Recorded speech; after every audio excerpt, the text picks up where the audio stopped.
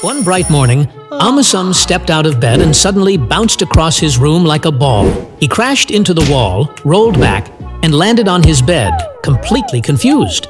Curious, he peeked out of his window and gasped. People weren't walking anymore. They were bouncing. Some flipped through the air, others ricocheted off buildings.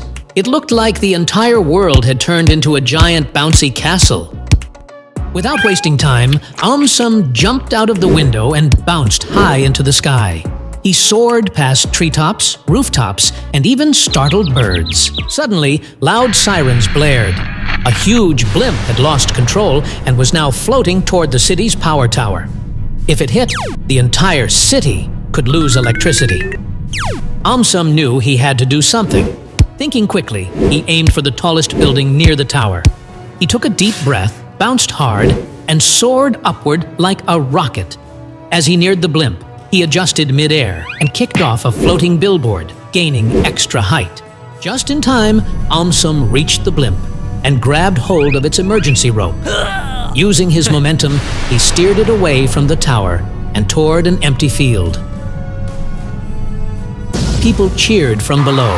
AumSum had saved the city once again.